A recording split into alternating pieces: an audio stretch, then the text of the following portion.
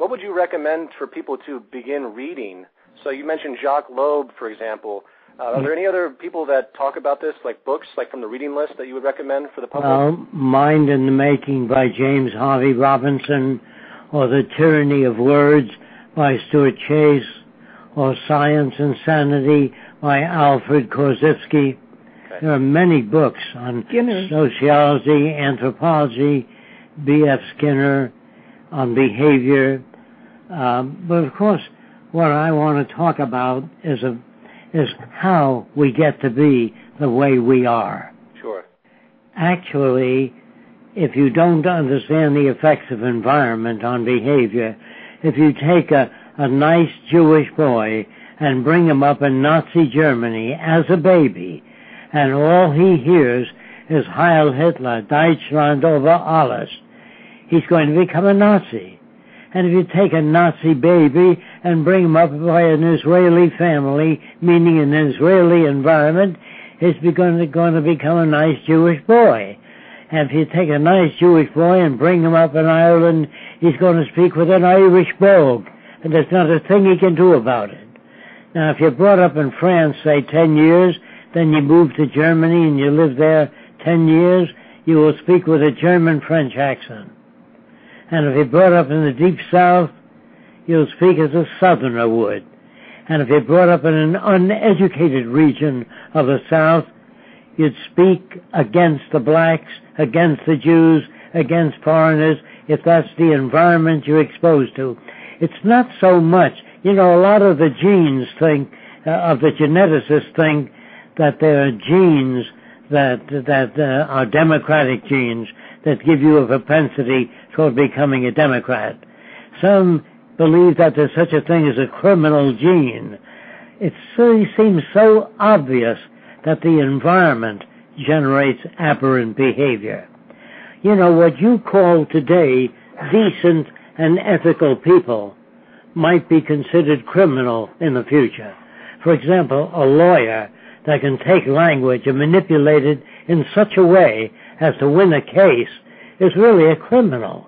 A judge who assigns people to prison sentences for 10 or 20 years without knowing anything about their background would be considered a criminal in the future. In the old days, a definition of a criminal is one who removed an object without your permission. Today, the definition has changed. New definition of a criminal, one who's caught.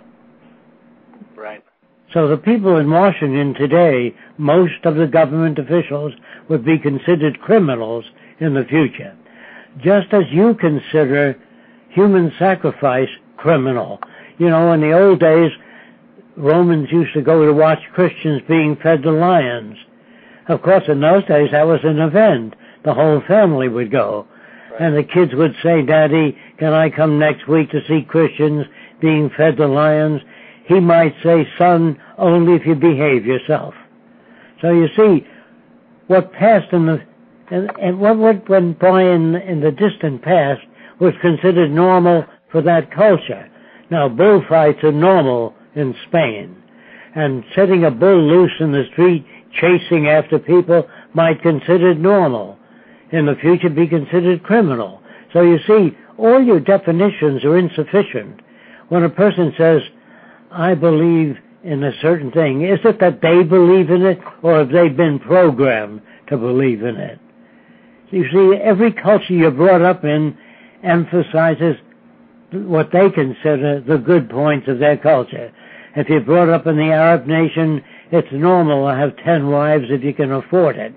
But many people today look down upon a person having more than one wife in America or England.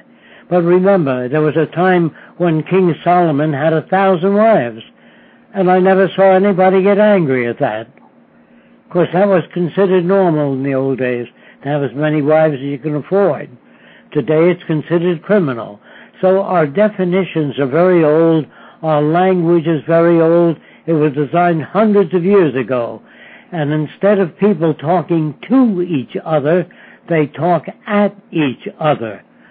So I'm going to say this clearly, if I can, that the world you live in is essentially insufficient to produce behavior that's sane. Aberrant behavior is not an inborn thing unless it's a degenerative disease of the brain.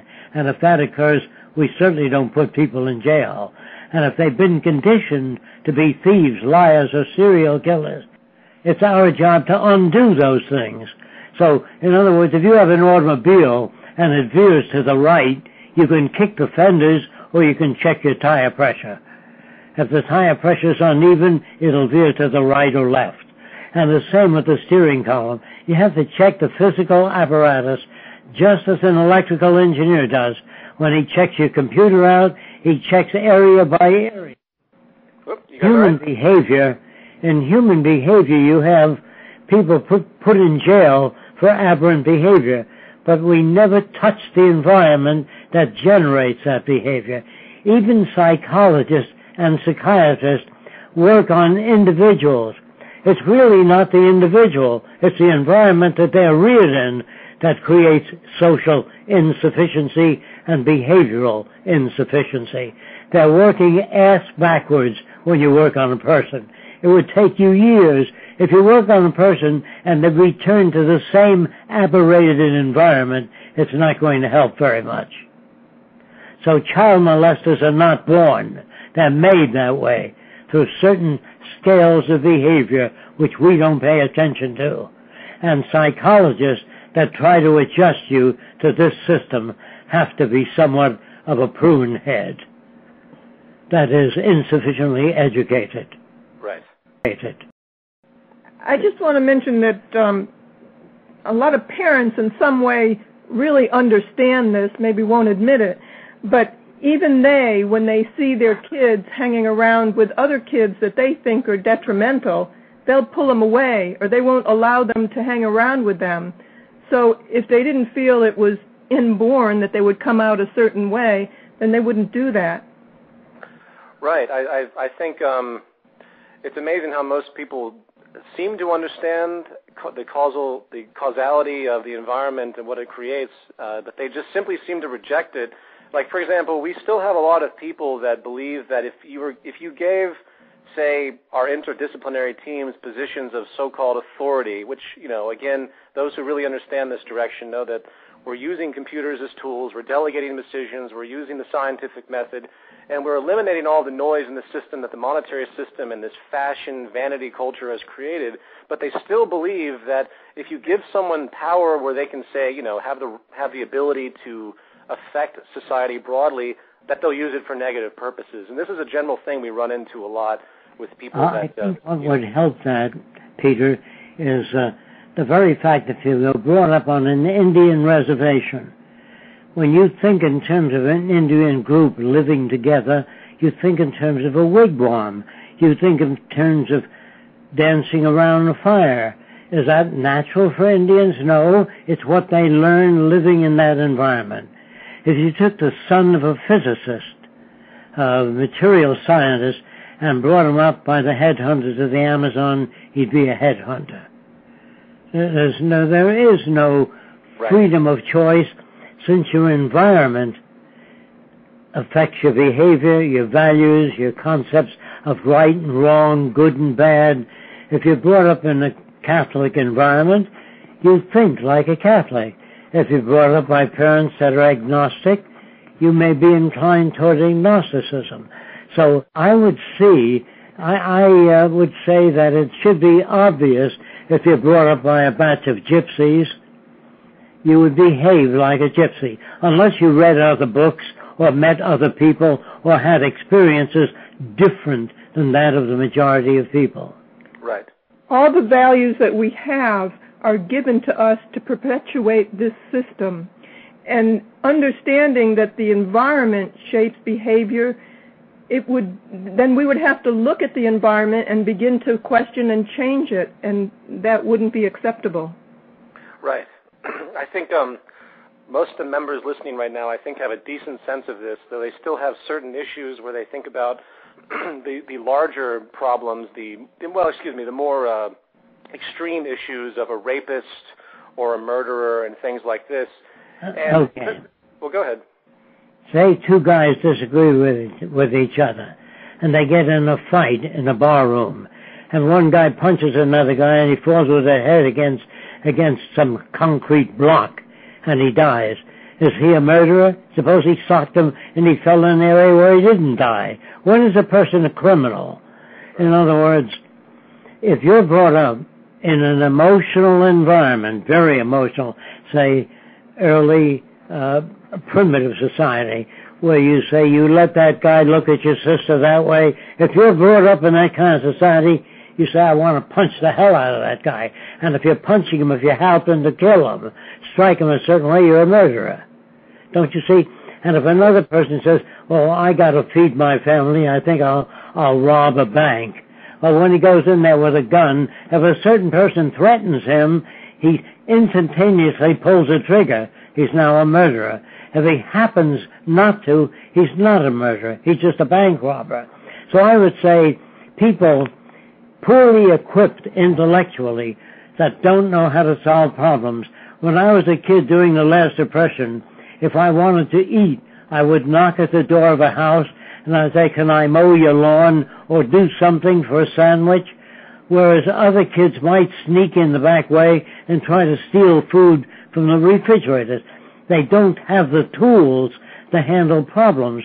A lot of people are poorly equipped to deal with problem solving. Some people make a fist to solve the problem. When their wife doesn't agree with them, they beat them up because they don't have enough tools to know what else can be done. There are many ways of bridging the difference. The same with a rapist. A rapist is a person that's been brought up in an environment where they think about sex in terms of rape because they are not good or they're not able to attain sex. And so when they rape, they associate rape and force with pleasure. And so they become conditioned. You have to watch children. You know, when I was a kid, this may seem strange to most of you, but the kids in my neighborhood used to tie a cat to the railroad tracks. Why did they do that? Because they needed excitement in their life. There was no excitement. And they used to stand near subway terminals and drop bricks down on the subway trains.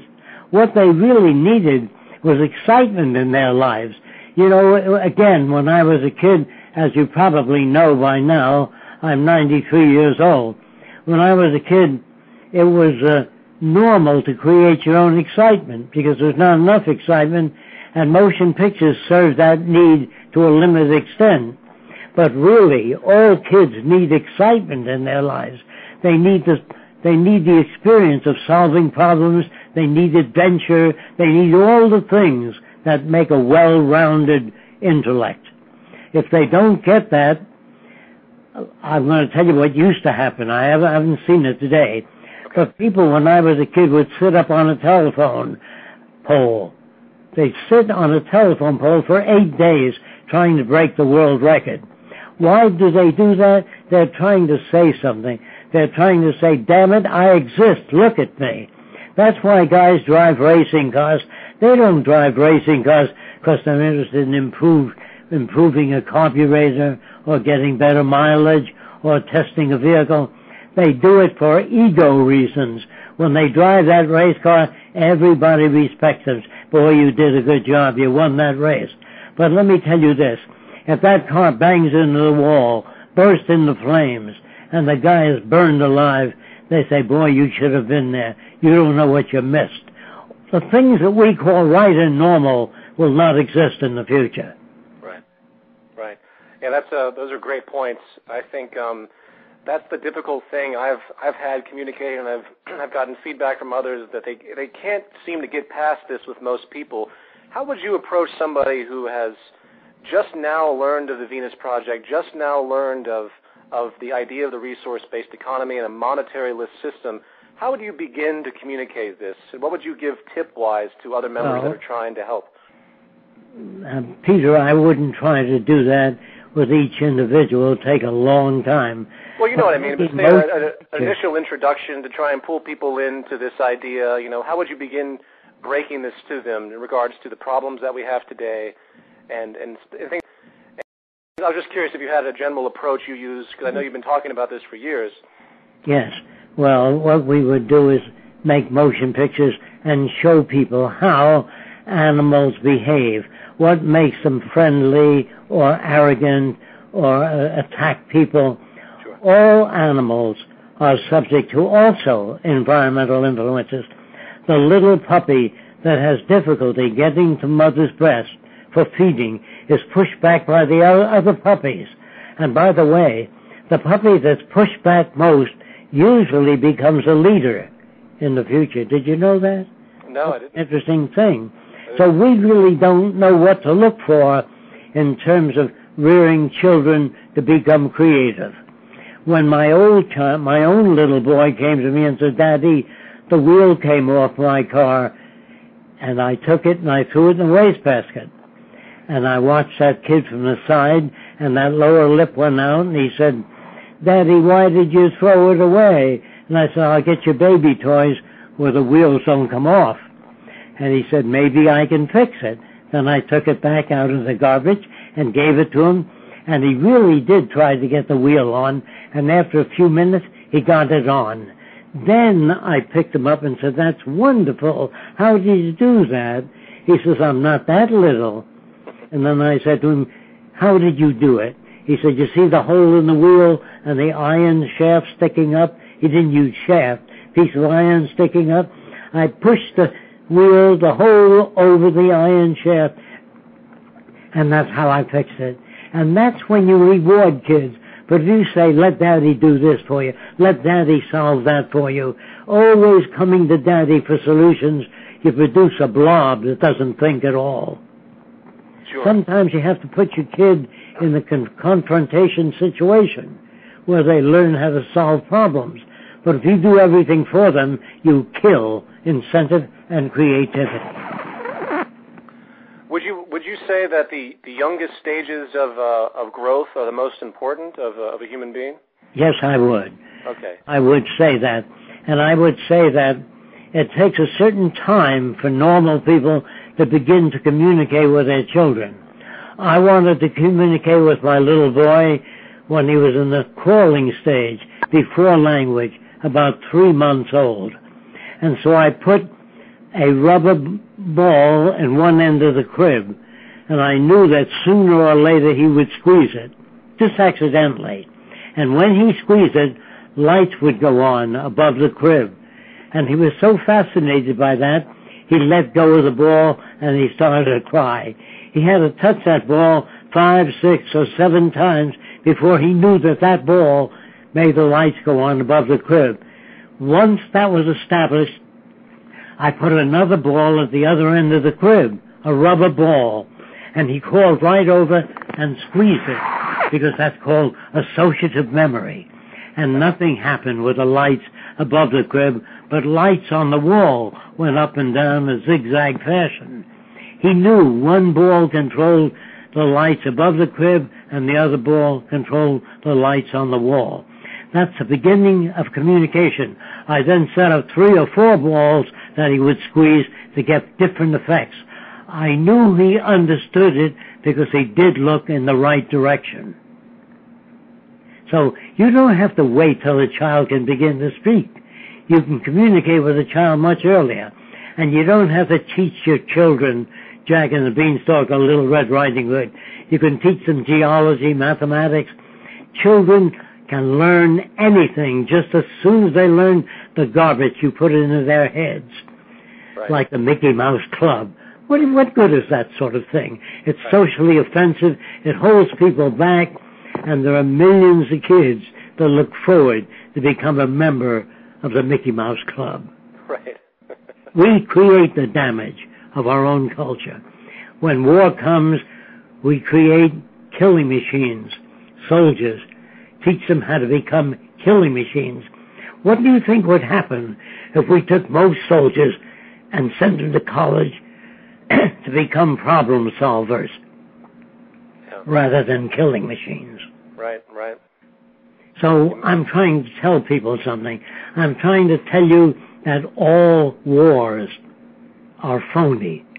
They're big business. People make millions of dollars selling submarines, aircraft, I mean billions of dollars. If war were real, if a man puts his life up for his country because he loves his country, you should conscript all the war industries so no one makes a profit for the duration. After the war, give it back to free enterprise. Well, if you did that, I don't think there'd be wars. Right. Right. Yeah, I agree. That's what I mean by environment. And if you still don't know what environment means, if you want your kid to become a ballet dancer, you put him in a ballet environment. If you want a kid to be a musician, you send him to a music school. And there, that's an environment of music. If a kid's to become an engineer, you send him to university, which is an engineering environment. That's what I mean by environment. I mean the prime effectors of that kind of behavior. And if you want to learn Spanish, you go to a Spanish class. That's what I mean by environment. And normal people are brought up in an aberrated environment where they get angry, they make a fist, they get into fights, they disagree. What they have to learn is how to relate to others and honestly disagree without getting angry. See, this kind of training is missing in school. In schools, they have debate. A debating team is out there to win, not to share ideas. So in the future, instead of debating teams, you have dialogue, sharing ideas where I learned a lot from you, and I hope you've learned something from me. But in a debate, you go there to win. When you go to a ball game, you hope that the team you favor wins. Someday we'll be able to go to a ball game and watch two teams play and say, you know, Johnson was great on this team and Harrison was great on the other. But when you go rooting for your own kind, that produces aberrant behavior. Unfortunately, there are many fights at ball games, physical disagreements where they punch one another. And then you've got boxing, where two people punch the hell out of each other. For what? For some aberrated people that go to see that thing? Look, I'm not condemning you if you go to prize fights. I know you've been brought up in an environment where that is normal. I cannot condemn you for going to an air show to watch the Blue Angels fly upside down near the ground. Why should they have to do that to amuse a lot of people that are aberrated? So I think in the future there will be no people walking a tight wire between buildings and nobody doing anything like flying upside down through a hangar to produce sensation and nurture aberrant behavior. Look, I'm not against people developing their skills, but beating the other fellow is not a skill. It's aberrant behavior. I don't like people boxing in a ring because it damages the brain of both of them. So I see no future in that. I don't like people wrestling with each other and throwing each other down toward the ground. That doesn't produce anything. Nothing intelligent comes out of that. There are many ways you can swim, go in for fancy diving without hurting anybody. There are many things you can do if you want to without hurting other people. That kind of competition in sports really just gives people a propensity to use them for war. You know, the mentality of us against them. Right. Things like the Boy Scouts, you know, the Boy Scouts to me seem to be like an initial stage to get children prepared for the military. Would you guys feel the same way about certain child institutions like that? You know? I didn't get that last thing. I was just commenting on the Boy Scouts and these sort of youth institutions that basically advocate, you know, they're sort of preparing children for military service. You see these types of things. Maybe the Boy Scouts isn't the best example, but... well, that's all marching in school, right. The behavior that they've got regarding your school and your team, or I'm a Filipino and I'm proud of it, and I'm Mexican and I'm proud of it. Right. Women's rights, that separates people. That's right. the wrong direction. All people should have access to all of the necessities of life, medical care, education, without a price tag. Right, exactly. And until you do that, you're going to have aberration, war, economic boom and bust. Not because people are bad or selfish, because the environment has been steadied and not altered. You know, in technology today, Your computers are getting faster, better, lighter, smaller, and they do much more. Your cameras have no film anymore. They're also cell phones. Things are getting better technically, but our social values are hundreds of years old, and the whole idea of electing politicians to political office is really obsolete. They do not have the ability to solve problems. They don't even know what the problem is.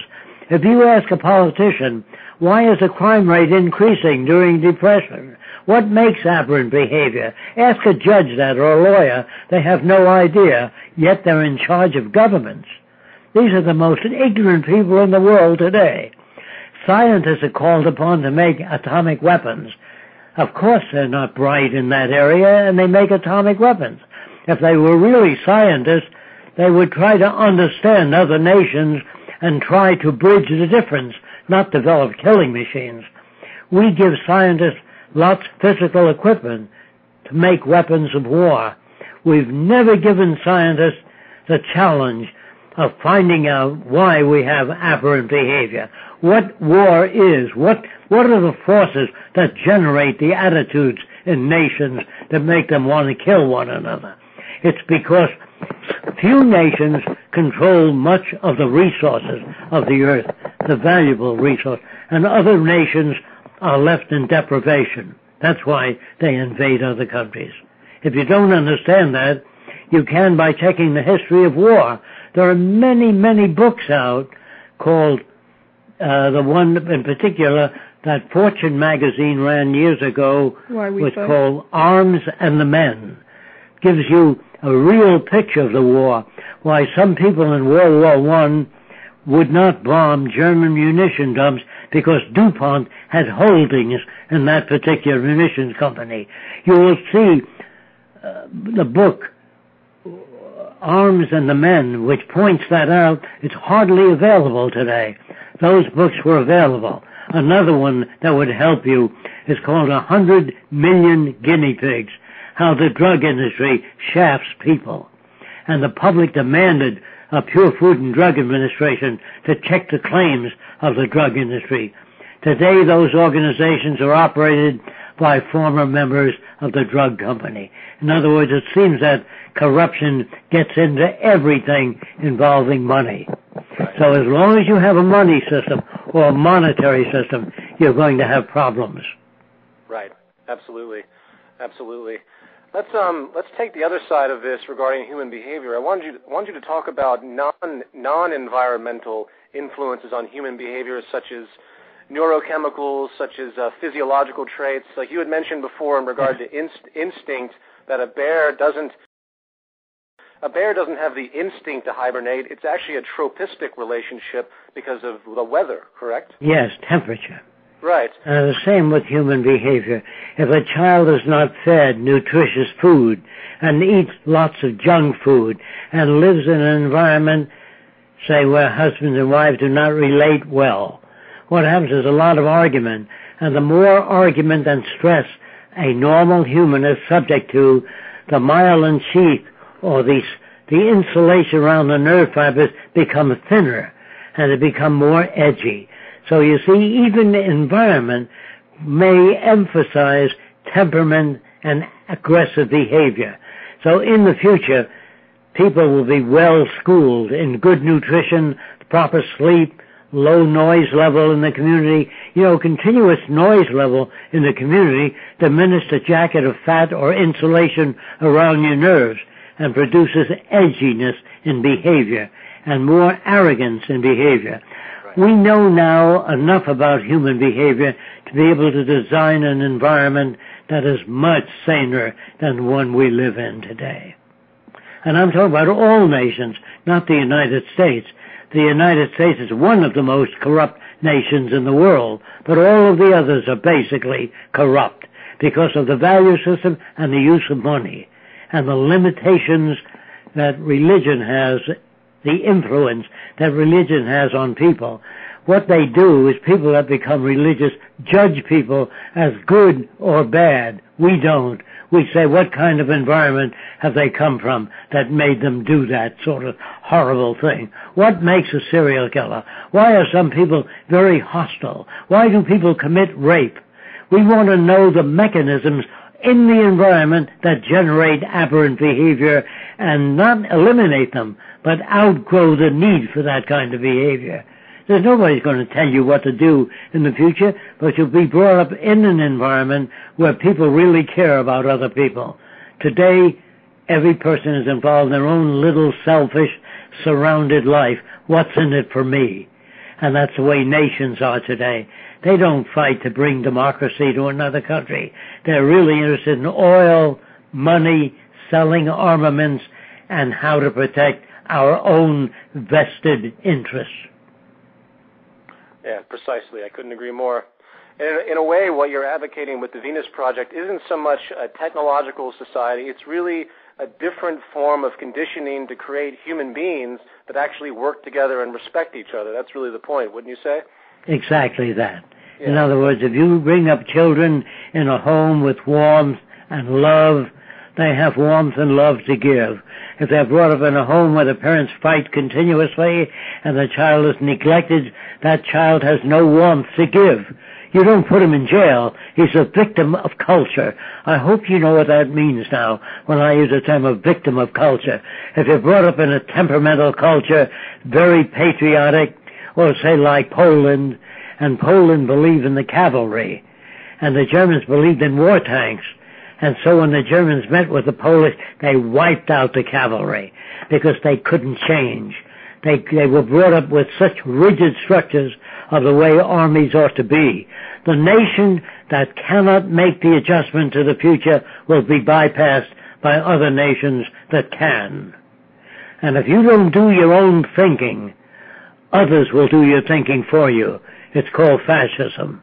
And we're moving in that direction. Roxanne and I cannot change the world. We cannot change the world.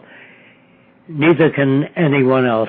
It depends on how much work you do, how much effort you put out toward changing people and making them aware of the factors that are responsible for human behavior.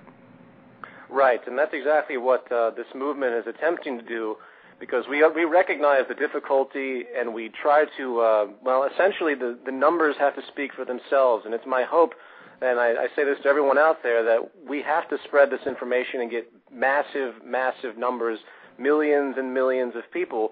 And I think Jacque would agree. It's really the people themselves understanding this and understanding what the goal is, understanding all the attributes that Jacque has talked about.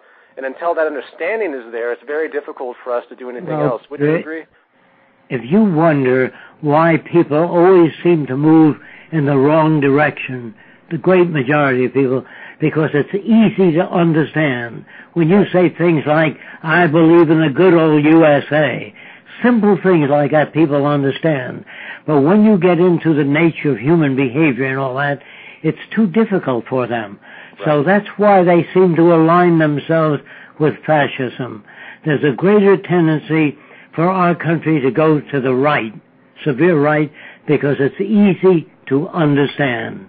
Right. When you say it's the goddamn Greeks that create the problem, it's the damn blacks that create the problem, it's the damn Jews that create the problem, that's easy to understand, and it's untrue. It's the environment that generates patterns of behavior that we don't like. Right. So the reason people seem to move in the simple direction, because it's easy to understand. God made the world, He made everything, so God bless America. Who the hell are you to tell God who to bless? If God made all the people to the earth, you don't say God bless America. You don't tell God what to do. It's such an aberrated society that our religion has become corrupt and money-oriented. But we think you're right. What is needed most of all is exposure to these ideas and an understanding, and having people expose these ideas as quickly as they can in any form that they can to other people. Even if we built the first city and we brought in people with the same value systems of today, we'd have the same problems. Right. We do have to have enough people that understand this and demand this as the system starts to fall apart, because they don't know what direction to work towards, and the system is already falling apart. Absolutely. And one comment I would say for the listeners that happen to consider this globalist New World Order, these old notions, which I'm sure, Jacque, you had heard about for years, this idea of essentially a banking corporate monopoly of the planet, which is the worst thing we could hope for, which seems to be kind of, moving forward with these new renovations they're doing with this hideous monetary system. Many people try to blame these people for everything, just like they try to blame the blacks or the Jews. And it's the easy way out, and it's easy to understand. That isn't the root of the problem, and I hope everyone out there fully understands what Jacque's talking about in that regard. Now, one thing I would like to bring up, though, is at this point in time, as we begin this transition, what should we do what are your feelings as far as the state of affairs right now? And should our focus be on education solely, or should we begin to combat certain attributes of the system that might make our life that much more difficult as time moves forward? Do you know what I mean? As far as all these, I do understand. I think that you should learn all you can about the Venus Project and not project your own values into it. It is not a technical elitism. It is not a world run by scientists and technicians. They're just as limited as anyone else. It is not a dictatorship of engineering. It is not a robotically run society. It is not a takeover by robots. All that the robots do in the future is produce goods and services and transport those goods and services to access centers. The robots do not control people, just production and distribution. People are free to make the choices that they are inclined to make in a saner society. When you want to go to college, you don't owe any money. It's there for your purpose, for your growth. We encourage individuality, creativity in the arts and sciences so that all people become creative and contributors to the well-being of all the Earth's people. Instead of our loyalty to America, we all pledge allegiance to the Earth and all the people on it. We take care of the environment, restore the oceans, the damaged reefs. This is the job of the future. People keep asking me, well, if machines do a lot of the work, what will people do? We don't even know how to cure cystic fibrosis, heart disease. There are many things we don't know, and lots of things we'll be working on. So there'll be limitless options for you in the future to pick whatever direction you choose. But all of the options will be socially constructive. We have to be careful that we don't get sidetracked into patchwork in this system. Like the activists are demanding more democracy or human rights or women's rights or trying to get involved in black rights or Polish rights. It's human rights that we need, and this system will never make things fair or just. But the resource-based economy enables everybody to have rights and access to all goods and services. So if you get involved with something like the green movement or building a green building, that's not going to solve the problem. We need a social direction that incorporates all those things. Absolutely.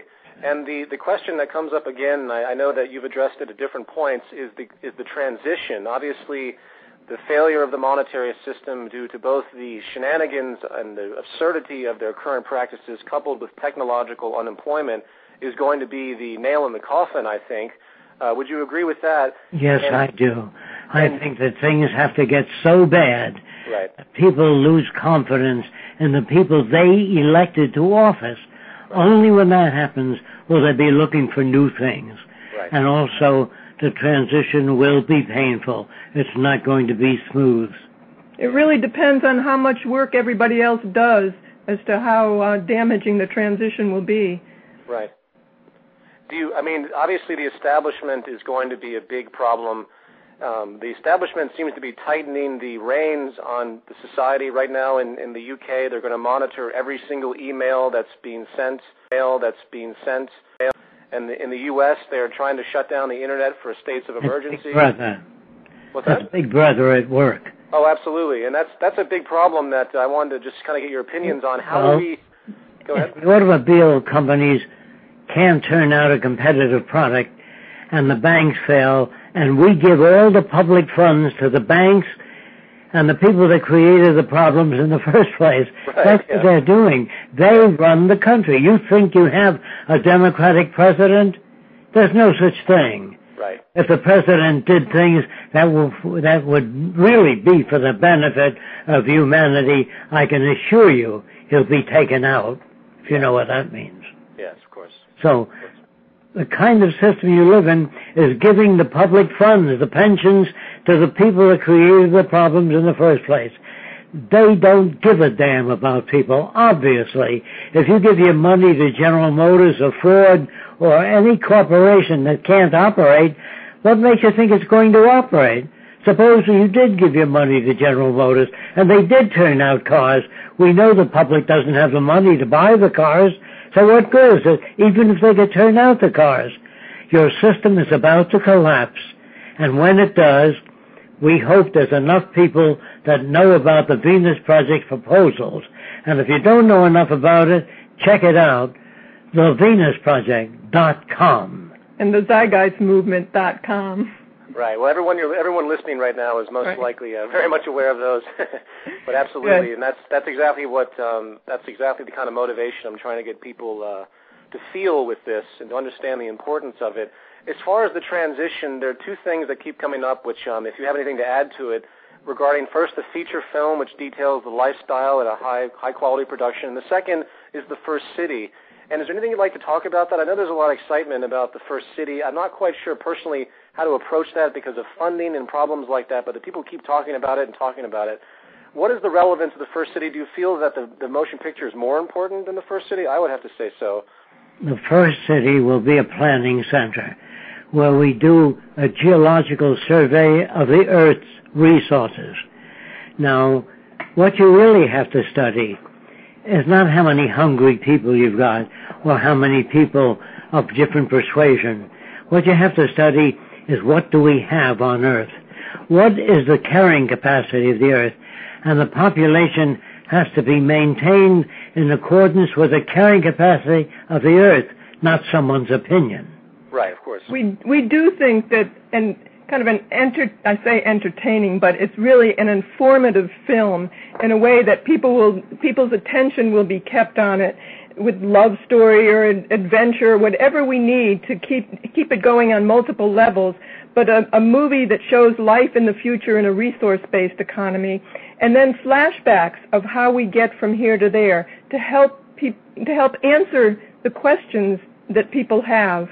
And it's better than just lecturing, and it'll reach more people in the shortest amount of time. And we hope that will be a catalyst, along with your films that reach a certain group. We'll hope that will be a catalyst to get to the general public so they'll walk out and say, why don't we live like this now, and give them a direction to work towards. The reason for the planning center is that the planning center cannot just put up buildings. It has to be based on available resources, transportation, how many factories do we have, how many cases of tuberculosis, cystic fibrosis, heart disease. That determines how many hospitals we build, not the opinion of some politicians. We have to base our future on statistical mechanics rather than opinions. Right. No, the political system of today was great 100 years ago, but it's no longer adequate, and it's falling apart all over the world. And I'm not talking about any kind of elitism, and I'm not talking about communism or socialism. In communism, they use money. They have armies, navies, police, prisons, government. We don't have any of those things. We have nothing in common with any established system. Right. Well, I would definitely agree with that. Do you feel that there is any possibility of a step-by-step move into this structure? Obviously, we have to get people to, we need lots of people, and the catalyst of a breakdown of society is going to help that. But in the event of, say, I don't know, some country that still functioned on a monetary system but wanted to incorporate your ideology, do you feel that, without being patchwork, do you feel that there's a hybrid of this system that could materialize, a hybrid? Only if things get terrible, Peter. If they don't get, which they seem to be getting worse, things are breaking down all over the world. It takes that kind of situation. I'm sorry about that. Right. I wish that people were rational and can move to a sane society. But you got to remember that people are not elected to change things. They're elected to keep things as they are. And as long as you have that, you'll have a delay. And the delay will depend on how much people do to bring about a resource-based economy. And if you don't understand it, look into it. If we had the ability to do a first city anywhere in the world, we would do it to demonstrate a sustainable city system that could be duplicated anywhere in the world. And if we had the ability to do what we wanted in this first city, we would have it as a planning center for the next city to devise prints and blueprints and do it even better. We would also have an area, it would be a place where people would come and work on media to get these ideas into the general public in any way, shape, and form that we can do, from gaming to books to films to TV shows on the internet and on the regular TV stations, and develop films that will reach different parts of the population, different values in the population. So all that's very needed. We would also like to have a type of a theme park there that wouldn't be just entertaining, but people would go through that theme park and come out and understand different values, understand a direction for the future. We would want to have people from all over the world. We would keep a sector so people could visit from all over the world and then build these cities in different parts of the world. Another thing I want to say, Peter, there's no utopia, no final frontiers. No one can design the best laptop. You can only design the best laptop computer with what you know up to now. 3 years from now, it'll be different. And that's why there's no such thing as utopia. A lot of people think I'm a utopian. I don't believe there's any final frontiers. I believe that human values will continue to grow. And we're not even civilized yet. That's an ongoing process, not something we've arrived at. I don't even believe there's such a thing as intelligent people. An intelligent electrical engineer of 75 years ago could not get a job today. So what you call intelligent is part of an ongoing process. Right. Don't look to the future and say, what if we arrive there? You never arrive at an ideal society. Things keep changing and improving. Absolutely. Absolutely. Well, we only have a few minutes left. I wanted to ask you guys if you had any particular announcements or anything you'd like to address to the audience, the members, before we end. Is there anything that you guys want to mention in the final minutes that we have? Well, I just want to mention that we are being written up all over the world in very established magazines. And they are touching a resource-based economy, more so than they're doing it in the United States. And we are getting a core group of people together to help bring this to the next stage. So we really appreciate everybody's letters and everybody's letters that want to get involved, from people who want to get involved. We're keeping all those letters, and if we don't have the time to answer them, please be assured that we read them and we keep them, and hopefully we'll be able to get in contact with you soon. Absolutely. As I announced earlier in the show, we have this new section that we're promoting for projects in the initial stages of teams working in specific directions. And Jacque, I might have you, for example, address the technology team in the future, the people that are interested in science and that want to move forward. So we have a lot of work to do, and I think it's really fantastic. I appreciate you guys talking to all of us, and absolutely, we'll be in touch very soon. Thanks a lot, Jacque and Roxanne. Thanks, Peter, for everything you're doing, too. Oh, thank you. We appreciate what you're doing. No, I'm just here because I appreciate what you guys are doing. Okay. Okay. Thanks a lot. Okay, bye. Bye. Bye.